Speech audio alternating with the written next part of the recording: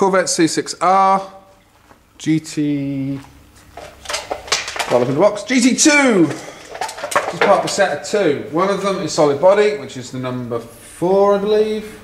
Without going to look, I'm not sure. This one is the number 3, which is the detailed one, it has the lights and so on.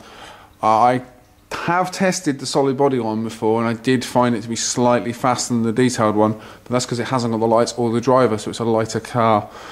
This one, haven't tried. I am going to guess it's going to back end slide. It looks like the Viper, but unlike the Viper, the motor is at the back, so it is a sidewinder, not an inline. Let's test this car, shall we?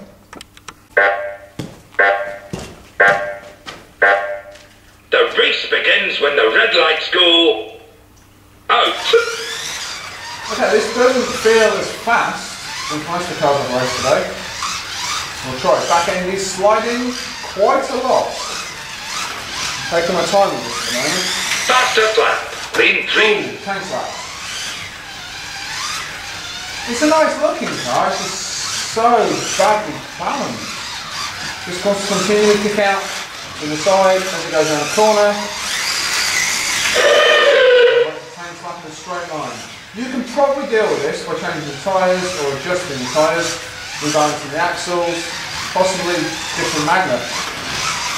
I think it's 2.5 mil bar, that is the standard for most cars, but generally you can't push this. You can see it just wants to let go, constantly wants to let go. And when I get to that, it wants to slap.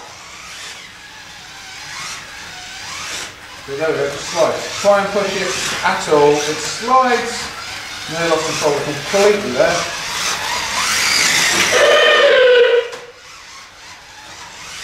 Doesn't brake too quick either.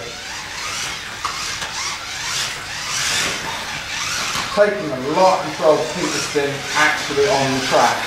Every time you hit that brake, it will lift off and leave the track. It's a brake early and then gently through the corners. Do not push too hard. It's not going to be the fastest car in the GT2 range.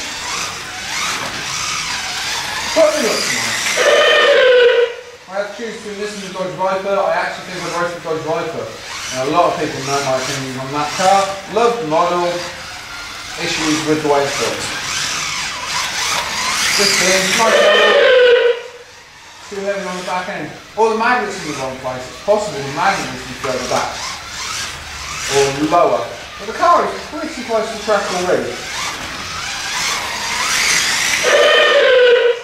When I took the solid body version out, I found the same problem. I found it tank slapped a bit as well. And that's a lighter, faster car. Solid bodies don't have drivers in, they have the canopy look like this. They have black glass instead of see-through glass, and they have no lights. And they're slightly cheaper. Oops, sliding out.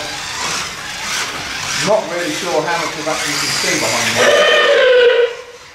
There is a hairpin behind the monitor. We're on the outside of a radius 1 going around there. And the back end is just kicking out quite heavily when you do it like that there.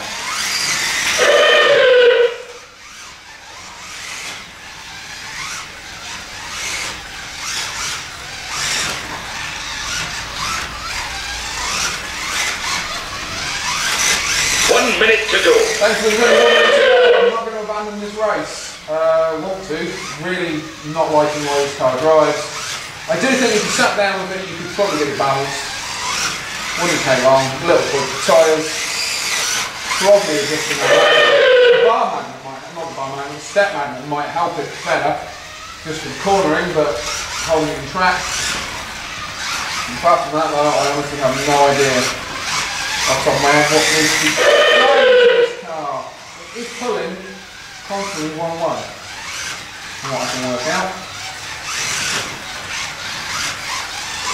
I don't think that's the corners of the track, I actually just didn't have the car. Oh, off we go. 10 seconds to go, I'm doubtful that this is going to make another lap.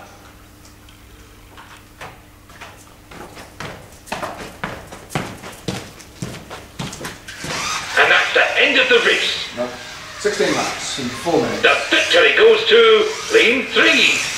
And it's still sliding all over the shop.